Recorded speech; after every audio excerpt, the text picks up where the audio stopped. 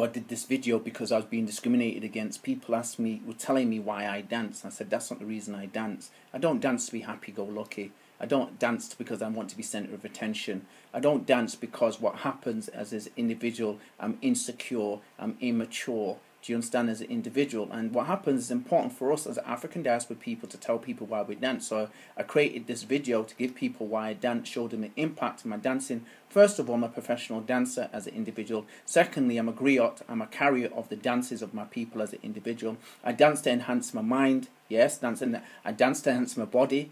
Yeah, as an individual, you really need to. I dance to enhance my spirit. I dance to heal. I dance to bond with others. I dance to influence others to dance. I dance to share with my son as an individual. Blue K Jazz Dance out.